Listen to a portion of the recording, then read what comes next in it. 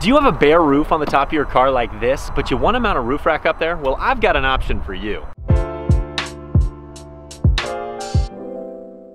Hey, my name's Ethan and my mission on YouTube is to inspire a love for the outdoors. Normally when I'm making a video, I'm out in my kayak trying to catch some fish, but today, obviously, that is not an option because I can't get my kayak to the lake. I'm gonna be honest with you, I am super fortunate in that my company provides me a company car. I recently switched from a 2018 Equinox to a 2020 Equinox. The unfortunate thing is, it came with a bare roof, so I have no way of getting my roof racks on the top. I used to have roof racks for my 2018. They looked like this. This is the old ones. They worked really well, but they are stock for the Equinox, and now they don't fit because there's no form of receivers on the top of my car. It's just a bare roof. It's just a dang bare roof. So when I picked up the vehicle, I honestly was pretty frustrated. I didn't really know what to do, but quite honestly, after doing a little bit of research, I saw that there's a couple options. The first one that I saw is the Malone roof rack, and that one has like a suction cup type deal, and then you run the straps through your vehicle. I don't think it's a bad option. It has actually pretty good reviews, but the problem is I just didn't feel super confident in it. I want something that's super safe. I want something that's reliable. I want something that I know is not going to cause any damage to the vehicle.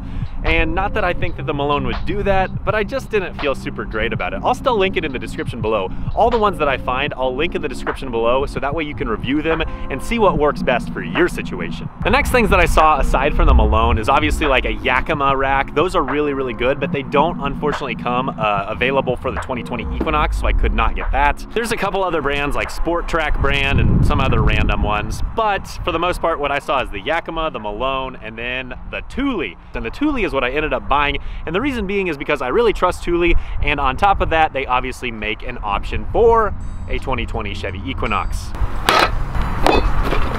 Now those are the three components you're gonna receive when you get a Thule system. That includes the receivers, they're like the Evo clamp, then it's like the Thule bars, so I got the square bars, they're the cheapest ones. Honestly, they're all doing the same thing, so I didn't care, I went a little cheaper. And then the kit. So the kit is what fits specifically with your type of vehicle. So if you have like a Dodge Durango or whatever, you find a kit that works specifically with that vehicle. I know you guys probably don't want to sit here and watch me rig the whole thing up, but I'm going to rig it up real quick and then we're going to feel it, see how it works. And ultimately this video really is just to tell you some of the solutions that I found for people that don't have any kind of mounting system on the top of their car.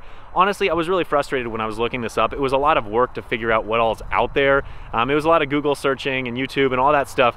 I just wanted to provide a quick solution for those of you that are also in that situation.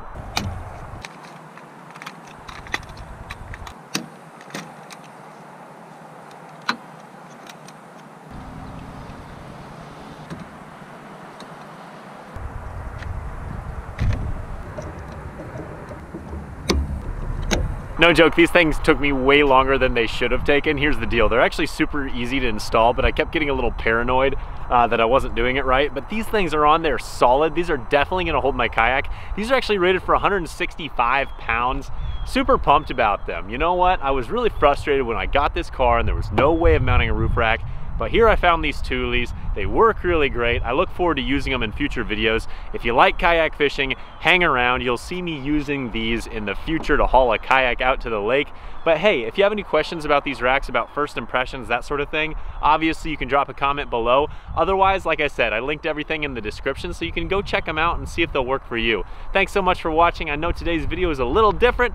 Next time, we're probably gonna be fishing. See ya.